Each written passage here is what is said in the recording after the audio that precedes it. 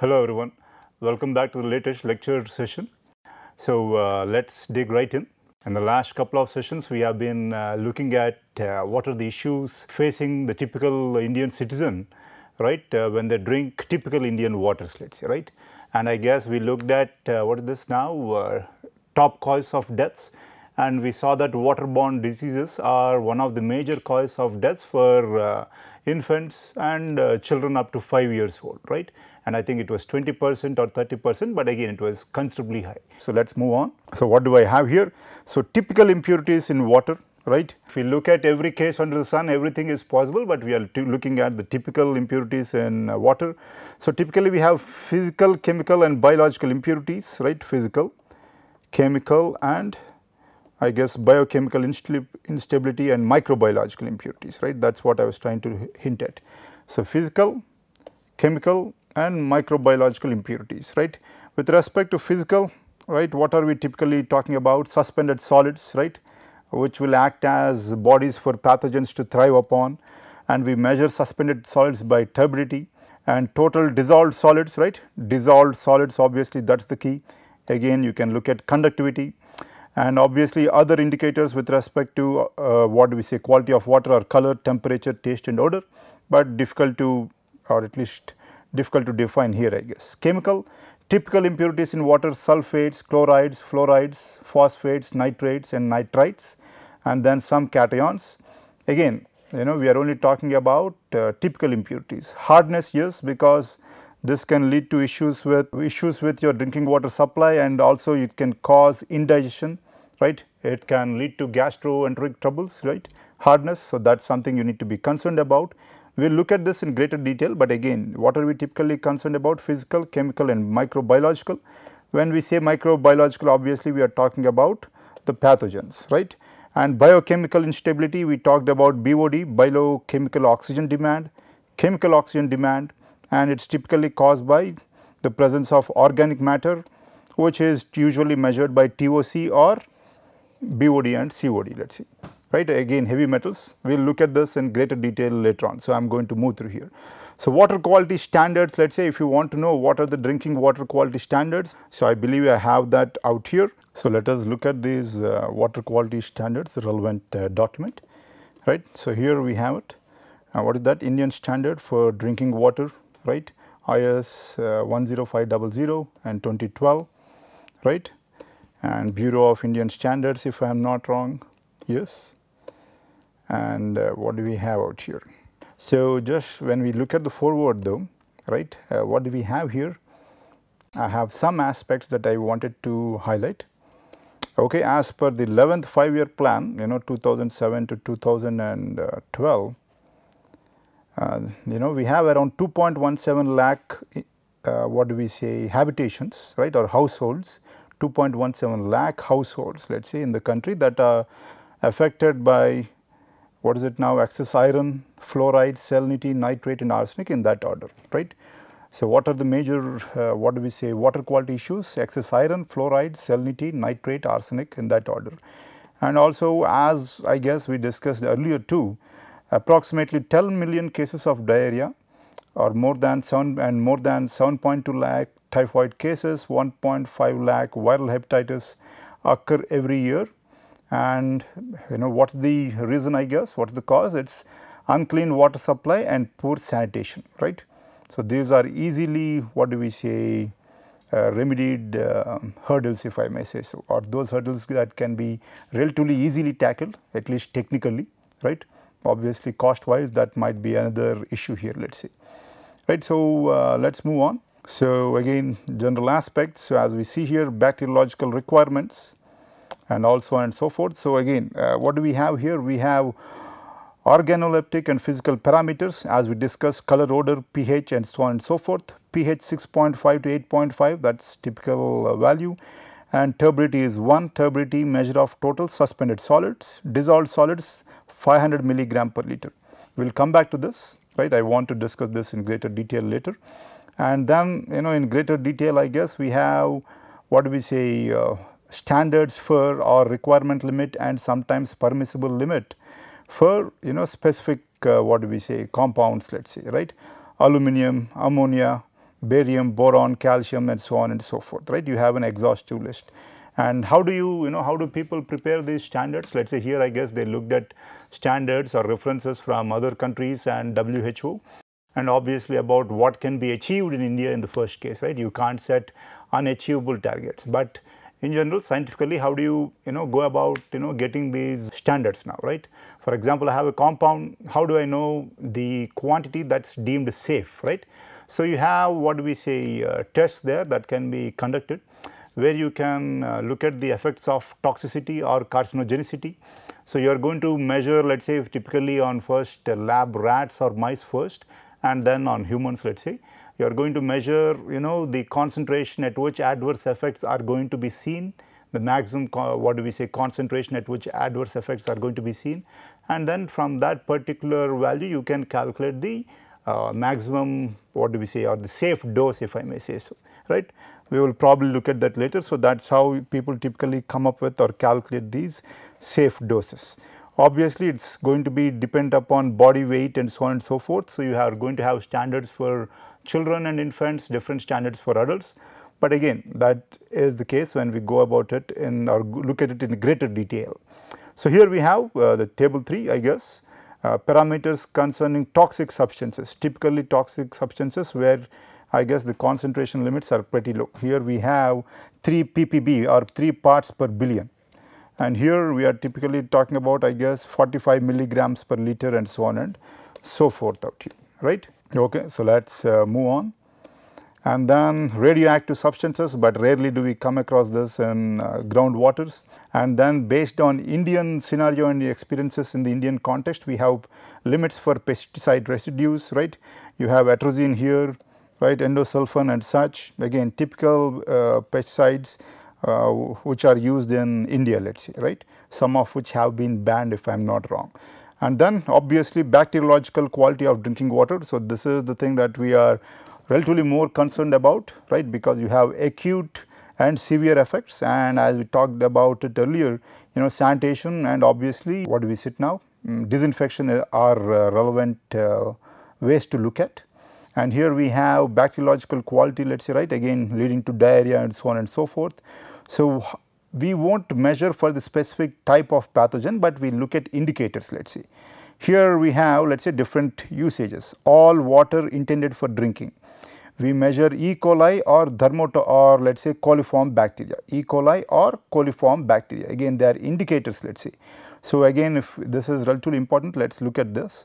Although E. coli is the more precise indicator of fecal pollution meaning if human or animal feces, let us say is getting what do we say or is polluting the water body.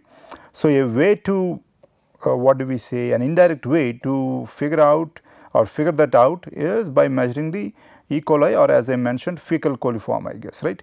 Again what do we have here, E. coli is the more precise indicator of fecal pollution. The count of thermotolerant coliform bacteria is an acceptable alternative, right. Total coliform bacteria are not acceptable indicators of sanitary quality of rural water supplies, particularly in tropical areas where many bacteria of no sanitary significance occur in almost all untreated supplies. So that is something to keep in mind, as in we have fecal coliform and also total coliform, right. So as they are saying typically for Indian context or in the Indian context, total coliform is not a good idea. Fecal coliform, they are indicators of what do we say contamination by what do we say pathogens or bacteria that exist in the human gut, let us say contamination of the water body, let us say. But when we talk about total coliform, what do we say life is mostly what do we say bacteria, let us say, right. And when we talk about total coliform, you can have other what do we say bacteria that come into role or not role, pardon me, come into play, but do not cause any adverse human health effects, right. So that is not good enough, that is what they are saying out here, right. And again it is recognized that in the great majority of rural water supplies in developing countries, fecal contamination is widespread. Under these conditions, right, we should set medium term targets for progressive improvement in water supplies, right. That is the aspect, medium term targets and again progressive improvement again. So let us go back to this E. coli and fecal coliform, let us say, And how do we measure that? Let us say we count it in terms of colony forming units per, right say, and the requirement is that there should be none in any 100 ml sample, and treated water entering the distribution system. So, here you have what is it now, what is it, E. coli or the fecal coliform and total coliform also, again for both it has to be 0. Treated water in the distribution system, again same case, 0 I guess, right. But with respect to drinking, we are only going to look at coliform or fecal coliform and E. coli, right. So, that is something to keep in mind, right. I think that is what I wanted to look at, but let me just okay, here we have different ways and so on and so forth. I think I just came across that PCR based method, right, the one that is also used for polymerase chain reaction or PCR method, right. This is another way to look at, what do we say, DNA and RNA I guess, and again that is the method that is used for your detection of corona too, right. Again let us skip that. So, we have different water quality standards, right, and let us move on. So, one aspect is that 2.17 lakh habitations are affected, right, and more than half are what do we say, are affected by iron, high levels of iron, fluoride, salinity, nitrate and arsenic. So, let us look at what are these, what is the issue, and obviously we looked at this in great detail. So, with respect to fluoride in groundwater, right, or one aspect, because I guess I directly went to fluoride here, first and foremost we have iron here, right, and iron typically benign, but again any compound above its relevant limit or standard or permissible standard or safe dose, pardon me, is going to have some level of adverse what do we say, effects, let us say. So, iron, let us say for example, here you have Haridwar, Badrabad and so on, the industrial zones. So, after setting up of these industrial zones, the villagers or villagers downstream, let us say, have been complaining about what is it now, water being relatively of poorer quality, let us see. And typically we saw that you have relatively high concentrations of Fe2 plus, let us say, not Fe3 plus, but Fe2 plus. Well, this is not uncommon again, and that could mean that some industrial wastes are being mixed up here, or there are other geochemical parameters that are being affected by industrial activity that are leading to release of Fe2 plus, right. So, that is one thing to keep in mind. So, too much Fe2 plus, it can cause considerable issues with your digestive system, right. So, again people are concerned about it, but again it is not toxic in the sense that you will not die per se within a short period of time. Well, that is the aspect that we are discussing here. So, again iron, that is something to be concerned about, right. Again next is fluoride I guess, and what do we see, locations certainly over Rajasthan, right. Rajasthan and then southern parts of India, Karnataka and Andhra Pradesh and Telangana and along Orissa I guess. We have different clusters, and where are we? I think we are somewhere out here, right, we are somewhere out here, right. So, again fluorides, why am I concerned with fluorides now? Well, again the map I guess is here. Why am I concerned with fluorides? Firstly, keep in mind that the acceptable limit is 1.5 milligram per liter or 1 milligram per liter, and permissible limit, as in if there is no other alternative source of water available, then the permissible limit is 1.5 milligrams per liter, right. So, here the issue is that you are going to have, or what do we say, relatively higher concentrations of fluoride is going to lead to formation of or lead to fluorosis. Again certainly in Andhra Pradesh I heard this a lot, I think in regions of Nellore and such, or the districts, pardon me. And what happens here, fluoride, it is incorporated into the bone hydroxyapatite, I guess, phosphates, let us say, right. Calcium apatite is typically what we have in bone, and here you are going to have formation of fluoride apatites, let us say, right. And what is that going to lead to? Obviously, it is change in size and structure of the crystal, that is obvious, and the fluoroapatite decreases the mechanical competence of the bone, right, as in it is going to be relatively brittle, the bones break easily, resulting in abnormal structure, right, abnormal structures as you can see out here, poor quality of the bone with increased risk of fractures, again because it is brittle now, relatively brittle now. And we are not talking about very high concentrations. Again keep in mind that this is remarkably widespread, and also keep in mind that the acceptable limit is 1 milligram per liter, right. And what concentrations are these adverse effect what do we say pronounced? It is not very high, it is just at 4 milligram per liter, right. Skeletal fluorosis of the types genu, valgum, genuvarum, flexion and rotational, right. So, different kinds out here, we are not going to go into that in detail. Again at 3.6, but this is in the with respect to the what do we say teenagers or children. Again obviously greater adverse effects, let us say wind swept, right. This is called wind swept in patients, let us say, right, wind swept. Again you can see how growth is affected, and once your bone structure is affected, let us say the strength of your bone is affected, carrying out what do we say routine tasks is almost impossible, and remarkably wide sections of what do we say the Indian population, right, are affected by fluorosis. So, that is something to keep in mind. We will look at how to remove possibly and such later on, right.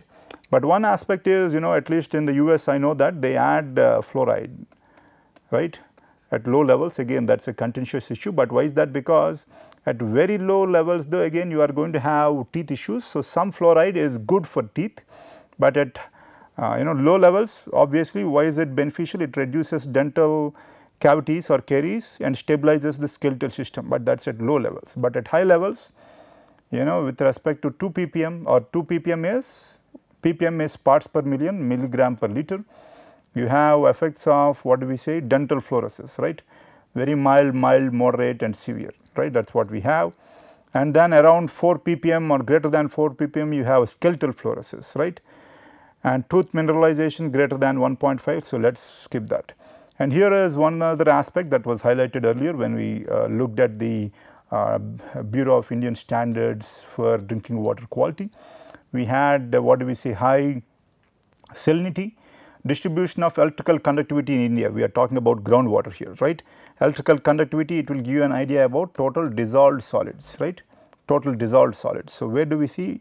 Obviously, in this particular region, let us say Rajasthan, yes, and some parts of Gujarat, and these days we see that along the eastern coast, right, Tamil Nadu, Andhra Pradesh, right. And why is this? At least this here I guess you would expect it where water is scarce and depending upon the type of deposit, subsurface deposits, let us say. But here where we have Krishna, Godavari and so on and so forth out here and Kaveri, right. Why are we slowly but surely what do we say observing greater what do we say concentrations of TDS or greater electrical conductivity, and why is that an issue now? Why is that an issue, or why are we concerned about it, right. So, the reason is that here due to lack of a perennial source of a reliable source of water, right, you have the farmers extracting groundwater, right. We are talking about lack of rainfall which is reliable, let us say, right. Just having a ton of water one day and no water for the other 29 days of the month is not going to solve the purpose, right. And with global warming and such, these severe conditions are relatively more pronounced. So, obviously what do the farmers, the poor farmers need to do? They are extracting more and more groundwater. So, what is going to happen? The saline water from the oceans is ingressing into the groundwater, right. And so, that is one reason why we see greater electrical conductivity or greater salinity and greater obviously TDS2, total dissolved solids. And why is this an issue, right? Because once the soil also absorbs these salts and such, its productivity is going to decrease exponentially now, right. So, indicative again let me see what else I have, indicative of high TDS, right. And here we have distribution of chloride, again obviously it is going to mirror what the other or previous figure we looked at, Rajasthan and Gujarat, and as I mentioned the coast, right. Again one reason certainly at least for these high patches, let us say, or patches of high concentration is over extraction of groundwater, right. So, again let us move on. I guess we discussed this crop productivity in very fertile lands. Here these are the rice bowls of India, right. So, here this is what a typical what do we say salinity affected soil looks like, and there are very few, very as in 1 or 2 crops that can survive, and those crops typically are not native to India, nor do we really consume those what do we say, the products of those crops now, right. So, that is a huge issue. And other aspect is locations of nitrate, as we looked at earlier, iron, fluoride, TDS or salinity, right, and then nitrate, let us say, are the major issues, and then I guess we had arsenic, right, arsenic. Again we are now looking at nitrate. So, again here we are talking about nitrate greater than 45 milligrams per liter, milligram is parts per million, milligram per liter is parts per million.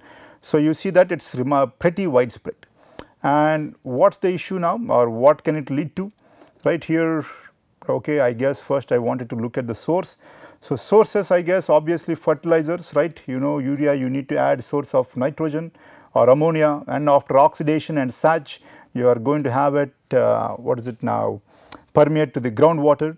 Typically soil can hold on to cations but not hold on to anions. So, NH4 plus, yes, soil can hold on to what is this cations due to its cation exchange capacity, but anions they go through typically, let us say, whenever there is percolation of groundwater or surface water to the groundwater, right. So, that is how fertilizer. And manure, again, you know, manure as in you have what is it now, the composted or typically composted or sometimes not composted feces of animals applied in lands for their what do we say, to increase the productivity of the soils. But obviously one what do we say, side effect, adverse effect is that it leads to what do we say, nitrate, high nitrate concentrations or pollution of the groundwater by nitrate. Obviously, if wastes from animals are an issue, obviously waste from humans are also an issue. So, septic systems and such, if they are not well designed, and decaying organic matter or natural organic matter too, I guess, yes, natural organic matter, you know, leaves and so on and so forth. And let me see what else I have. So, livestock manure runoff, that is something we discussed, septic tanks, industrial waste, lack of proper underground drainage and sewerage systems, right. So, again, you know, nitrogen in the atmosphere, denitrifying bacteria, right, they have what is it, I guess, nitrates that can be taken up by some plants. Again, this is the cycle, but we are not going to go through that, but again, as the issue here is that we add fertilizers, let us say, when this is typically not feasible, right, and these what do we say, nitrites and nitrates lead to groundwater pollution, let us see. And the other aspect is the septic tanks, leaking septic tanks. Most of the household wastewater treatment is by, you know, septic tanks and anaerobic process, and most are poorly designed and constructed, and you have them leaking perennially into the groundwater, right, and that is going to lead to nitrate contamination. And typically they can lead to death of infants. How? We have, you know, them causing what is called a blue baby syndrome. And why is that? Because it can affect, it is a fatal blood disorder and typically affects infants under 6 months of age, methemoglobinemia, and it affects the oxygen carrying capacity. Where is that? Okay, it adversely affects the oxygen carrying capacity of blood. So, which can cause shortness of breath, and thus, you know, the skin looks blue, and it can sometimes lead to infant death, and I think we have a picture. Okay. Well, again, this is why we call this blue baby syndrome. You know, it affects or adversely affects the oxygen carrying capacity of blood, and especially with respect to the infants, let us say, whose systems are still developing, right. And then lastly, we are talking about arsenic in this context. So, I guess with respect to arsenic, I see that I am out of time. So, we will continue this in the next class, and thank you for today.